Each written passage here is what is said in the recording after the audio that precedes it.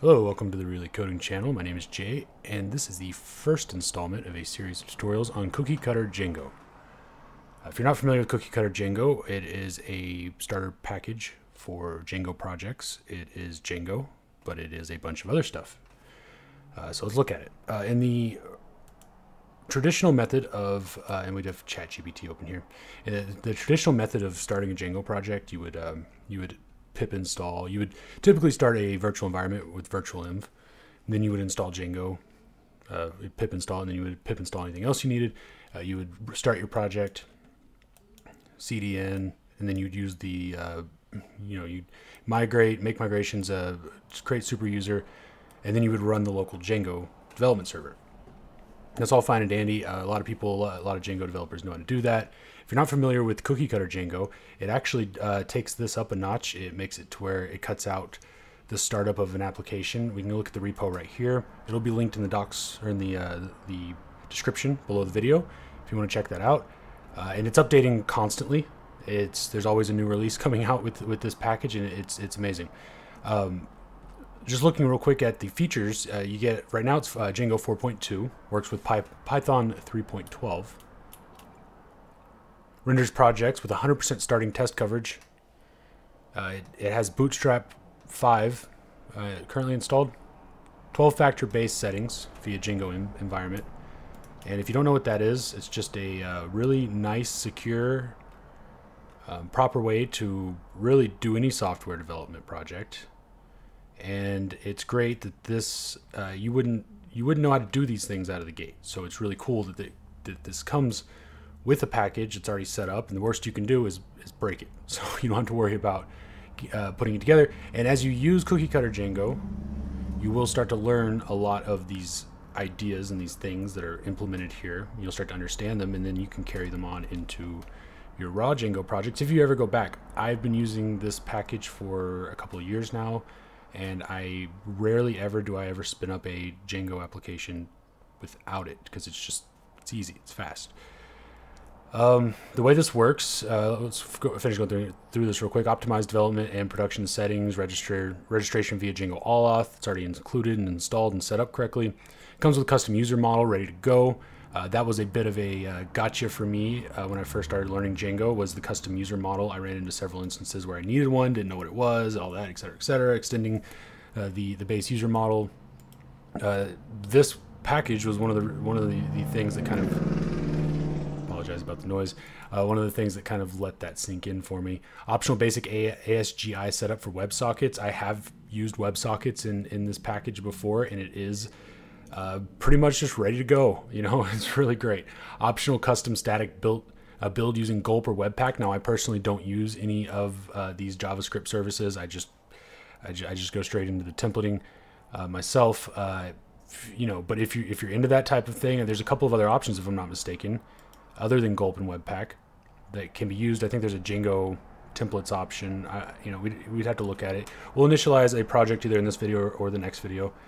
Send emails via any email using Mailgun by default, or a Amazon SES if AWS is selected cloud provider, but switchable. I personally use SendGrid for my emails. Media storage using Amazon S3, Google Cloud Storage, Azure Storage, or Nginx. Docker support using Docker Compose for development and production. Traefik and Let's Encrypt support. This is so invaluable. Traefik's basically a load balancer. It's a router. It handles your URLs. It does Let's Encrypt automatically. If you've ever launched a project without all of these tools and this help, you end up having to do Let's Encrypt to get your SSL certificate sorted out on the live server. As long as you've got your project set up correctly, when you go to deploy, Traefik will actually handle that for you. It's really nice. It's set up really well. This is actually one that I'm still I'm very new with, Traefik, so I'm not going to be able to provide a whole lot of information on it, but I can show you some of the finer points. Proc file for deploying to Heroku. I don't use Heroku myself. I deploy on DigitalOcean's. Instructions for deploying to Python Anywhere. Again, that's not something that I'll probably be covering. Run tests with unit test or PyTest. Customizable Postgres how do you even say that when it's wrote that way? Customizable Postgres version. Default integration with pre-commit for identifying simple issues before submission to code review. And in fact, they just recently updated the way that the pre-commit runs. They went from using a couple of sets of pre-commit options to it's much more intricate and some might say convoluted. I actually just finished a project, or I decided to pre-commit a project that I've been working on way too long before committing it. But it ended up with over 200 errors. It took me about 8 hours to dig through them all and get everything sorted out. But that's on me. You're supposed to, you do a little bit, push or commit, and let pre-commit do its thing. But yeah, it's really great though, because as annoying as that is, you know that your code is good at the end. All you got to do is fix all the errors that it tells you, the ones that it doesn't fix itself, and then make sure that the project still works, which you'd be surprised sometimes it does. You can break things by fixing them. And then, once the project's working, the commit goes through, you're good to go. You have a great code base, everything's solid, and you just, you're off to the races. You can launch it. So that's essentially Django Cookiecutter, or Cookiecutter Django. What is Cookiecutter? Cookiecutter is and I've actually made a little note here. Cookiecutter is a handy tool that simplifies the process of starting new projects by generating project structures for reusable templates. It's like a blueprint for your project, providing a predefined structure and files based on your requirements. With Cookiecutter, you can quickly create consistent and well-organized project layouts without having to start from scratch every time. Whether you're starting a new Django project, a Django web application, building a Python package, or creating documentation, Cookiecutter helps you get up and running with minimal effort. Cookiecutter Django is a project template for Django web applications. So that's essentially what it is. If you go to cookiecutter.io, which is also in the description below, you will find a website that has has project templates for Swift, React, Python, Postgres, Kotlin, Golang, Flask, FastAPI, Django. Cookiecutter itself is a Python package, but it is more than, it's not just for Python. You can use it to template projects for all of these. They've got a ton of projects here on the website that you can download and get started with. You can also find a ton of Cookiecutter projects out in the wild on GitHub. Cookiecutter Django uses the Cookiecutter project templating system, and you can see some of those characteristics. Like for instance, right here you have this slug, cookiecutter.project slug.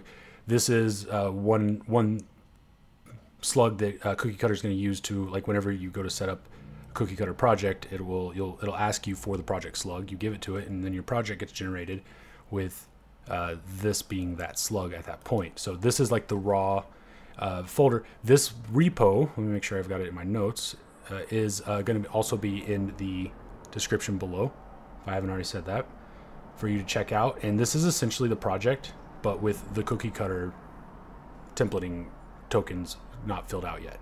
This is essentially what you'll get with the project. So yeah, I mean that's essentially what Cookiecutter Django is. And we can look at some benefits of it. We've got a rapid project setup, obviously. I mean, it's very quick. It's a very quick thing to start up a Cookiecutter Django project. It takes just a few seconds. It takes no... I'll show you. It walks you through all of the setup process. It's a consistency. Cookiecutter enforces a standardized project layout, ensuring consistency across different projects and teams. Time saving. With Cookiecutter, developers can start working on the application login right away without worrying about boilerplate code. Customization. Cookiecutter templates can be customized to fit specific project requirements, allowing developers to tailor the project structure and dependencies.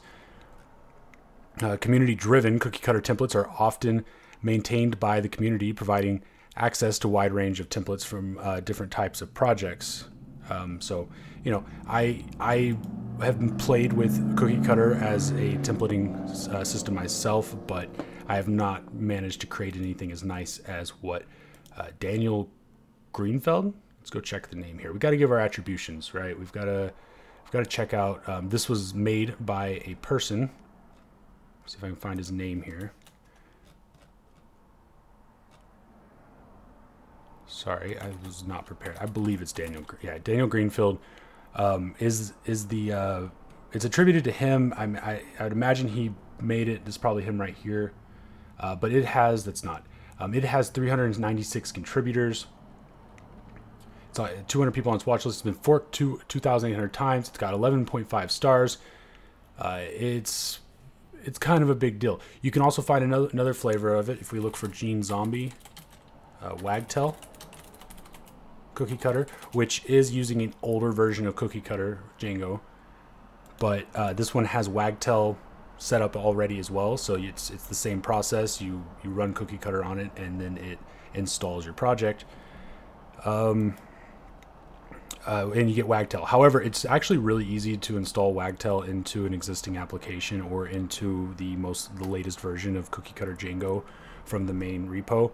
So, you know, I've used this one quite a bit, but these days I typically just go in and install Wagtail myself. So it's really up to you. There's probably a ton of other versions of that as well. Cookiecutter Django Wagtail. Looks like there's another one there. So you're going to find a lot of different versions, but the main repo is right here. And they've put a lot of time, effort, and energy into making the best possible boilerplate. And the crazy thing is, it's free. And, you know, it's free. Maybe, I don't know, maybe we should like give some stars or some likes or whatever, but it's just a really great project. It's open source, and it will start, I mean, it'll speed run your project initiation. So highly recommend it. In the next video, I'm going to initialize a project, and we'll get started from there. See you then.